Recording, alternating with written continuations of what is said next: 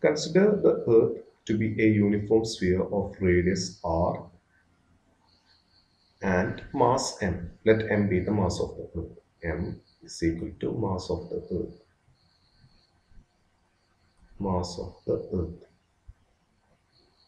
Let this dotted circle represent the orbit of a satellite with mass m.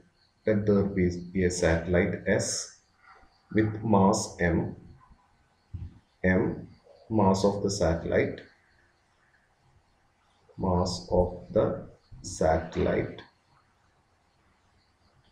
orbiting around the Earth. Let this satellite be at a height of h above the surface of the Earth. Let this be h and this length be the radius of the Earth. This length, radius of the Earth. We already marked that. Let this point be the center of the Earth. Now, this orbit has a tangential velocity, that is velocity perpendicular to the radius or the distance r plus h, or velocity tangential to its orbit. That velocity is called the orbital velocity. Orbital velocity. And we have to find an expression for the orbital velocity. We know the mass of the Earth. We took that as capital M, and small letter m, the mass of the satellite. The gravitational force of attraction between the Earth and the satellite is equal to F. Let's write that as Fg is equal to G, mass of the Earth, into mass of the satellite divided by the distance square. Distance here OS is equal to r plus h. That is r plus h whole square.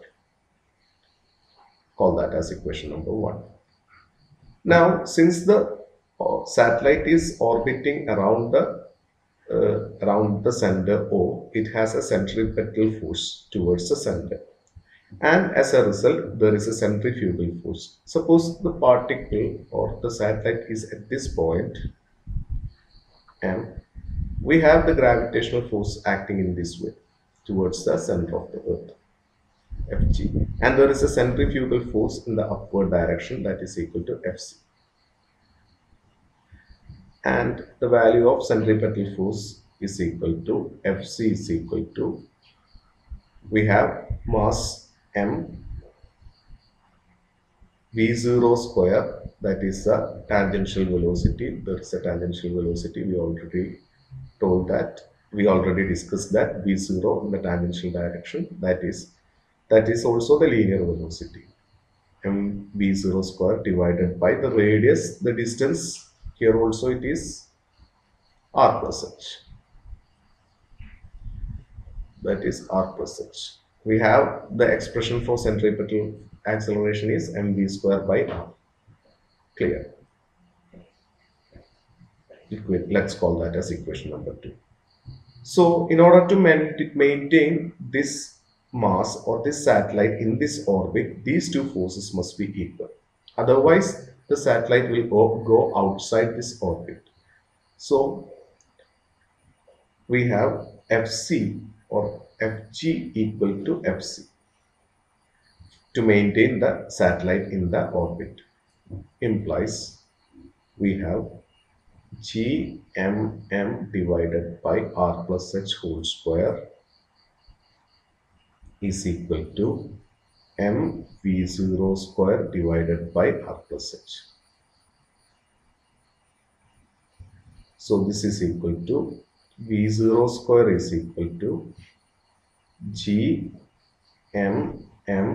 taking this to the left, r plus h divided in by r plus h whole square into this m will go down. M. You can cancel this m and this m and one of the r plus h and r plus h here. So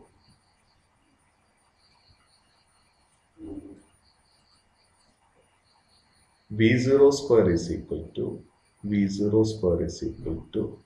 Gm divided by r plus h,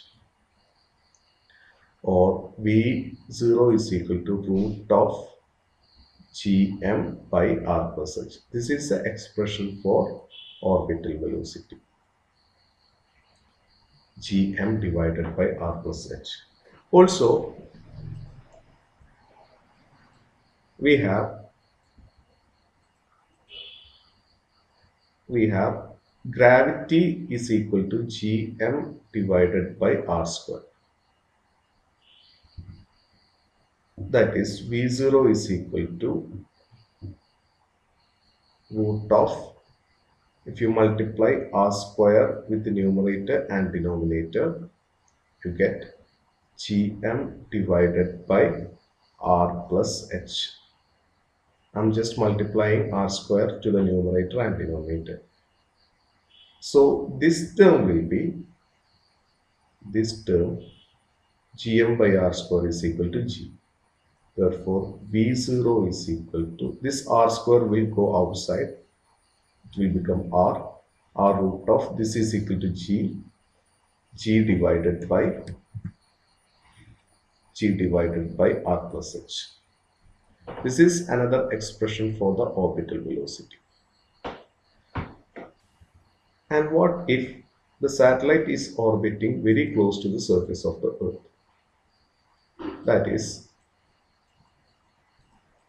considering, see, if the satellite is very close to the Earth, the h is very much less than the radius of the Earth, or h can be neglected. That is, h approximately equal to 0.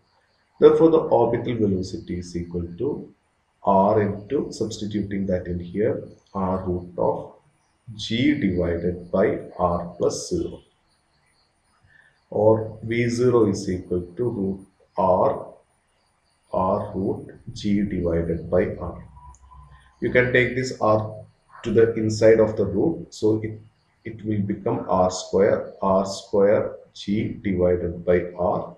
Cancel this one of the r. Therefore, the orbital velocity is equal to root of gr.